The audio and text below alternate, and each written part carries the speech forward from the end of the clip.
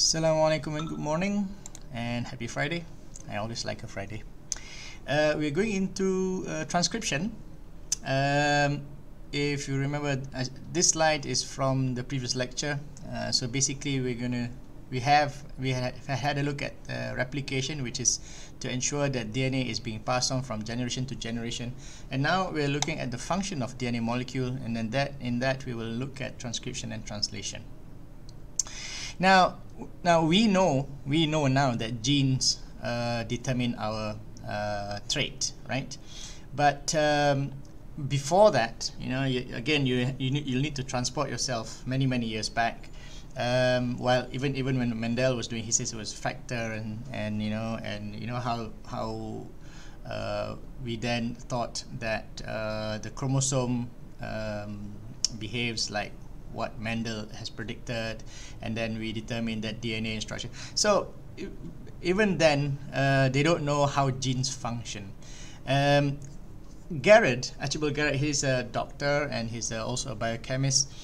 He was one of the first. He was the father of medical genetics. All right, and he was looking at different types of metabolic diseases, and he made the connection that if there is a problem with one enzyme, then in a particular biochemical pathway, it leads to a particular disorder.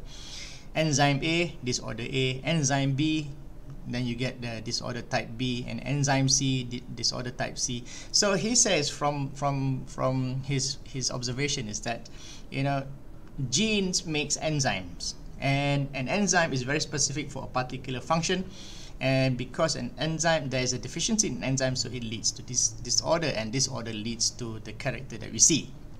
That's his one of the first. That this happened way back in the 1900s when they showed a link between the gene and the phenotype. Of course, in much of the advances in sciences, people were not ready. Only about 30 years odd later, Biddle and Tatum did work in Neurospora. Now, Neurospora is the bread mold. If you leave your bread for weeks, and then you'll see the mold. So that's Neurospora. So what now? In order for you to understand this experiment, this is what he did. There's a few things here that you need to see. So he took the spores and he exposed them to X-rays. What does X-ray do? It actually, now we know that X-rays causes damage in DNA. And then now also what I want to draw your attention is that, look here, it says complete medium with vitamins, amino acids, and so on. And what's the difference between complete medium and minimal medium? Minimal medium doesn't have anything. It just has the very minimum that is required for any fungus to grow. So complete medium means you put everything in. Also means that complete medium is minimal medium plus vitamins plus amino acids plus purines and plus. Now, if the fungus is healthy, there's nothing wrong with fungus, it will be able to grow in minimal medium. That means why? Because it can make its own. It doesn't need the supply of amino acids, doesn't need supply of purines. They can all make it. So that's why only wild type, which is non-mutant, a healthy type, can live in minimal medium. Now, if you can understand that, so now you can look at the experiment. So he took some spores and exposed them to X-ray. So of course you expect some damage. And then from this, he made crosses, and then he grew them in complete medium. Right? So again, complete medium means you supply with all that. Now, he also found that this will not grow in minimal medium. So that means to say there's something wrong with the fungus, right? It can only grow in complete medium, but it cannot grow in minimal medium. So he made one step further in the experiment and says, okay, this is the control, grow in complete medium, doesn't grow in minimal medium. Now what if you have minimal mediums plus purines?